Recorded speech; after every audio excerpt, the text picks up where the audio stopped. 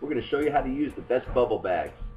This is the things you'll need. Notice: spoon, trim, buckets, 5-gallon bucket, 2-gallon bucket, ice.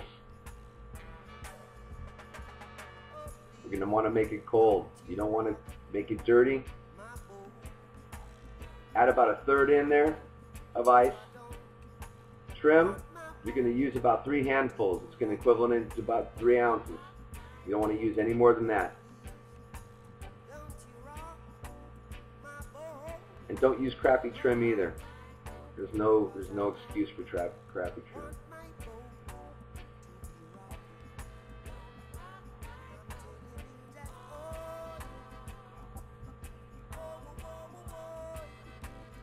Water, got to be really cold. This is coming from a well, 58 degrees.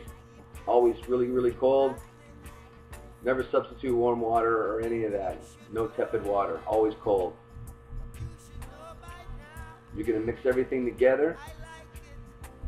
Keep it together, keep mixing it together until it turns out like a glass of sweet tea. Make sure you saturate all the leaves. Make sure you make it so all the ice and all the water and all the plant material mixes all together. And then you're going to let it sit. You leave it sit for about 10 minutes. And there it's sitting for 10 minutes. Come on. All right. We're impatient, so that's a quick 10 minutes. We're going to run this thing. You're going to want to beat it up pretty good. You're going to want to see froth on the top. You want to see a nice foam on top. That means you're doing it right. The reason we don't have a work bag inside of there is because we don't want you to beat it up. Because if you beat it up, we're going to have to sell you another one. I'd love to do that, but you don't need to pay for that. Our bags, this set of bags that you're watching us use, we've been using for about 5 years. And we've never had any problems with them. Pour the whole mix into that work bag, which is strapped on a 2-gallon bucket.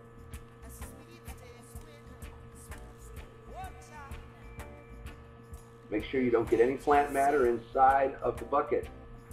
I call this the gold bucket, because as you look down into the bucket, you will see it looks like gold, and that is liquid gold, folks.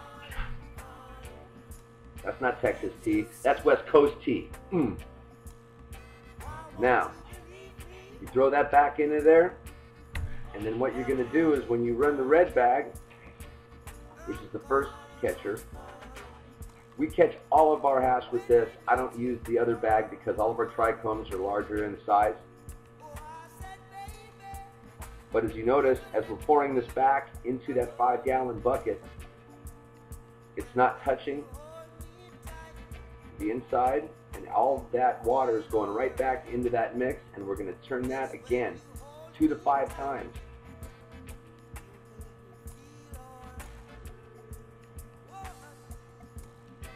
Our bags drain a lot quicker than most people's bags.